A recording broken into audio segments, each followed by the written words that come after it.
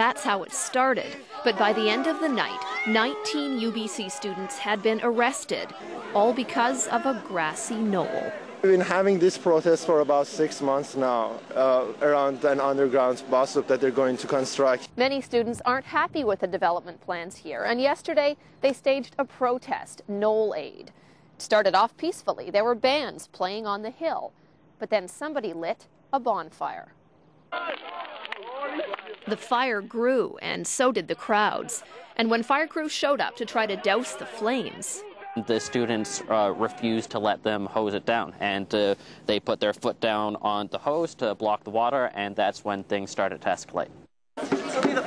One protester was arrested, and the others linked arms and sat around the squad car to keep police from taking him away. The individuals were warned and told by police to move away numerous times and failed to do so. 19 students were handcuffed, put in paddy wagons, and taken to jail. Shame he didn't do anything. They're facing charges from obstruction of justice to resisting arrest and assaulting a police officer. This afternoon, supporters gathered at the Main Street jail to wait for their release.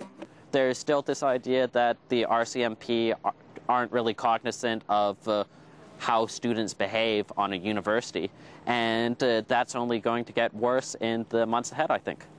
Because the development is just starting at the Knoll. Shannon Patterson, CTV News, Vancouver.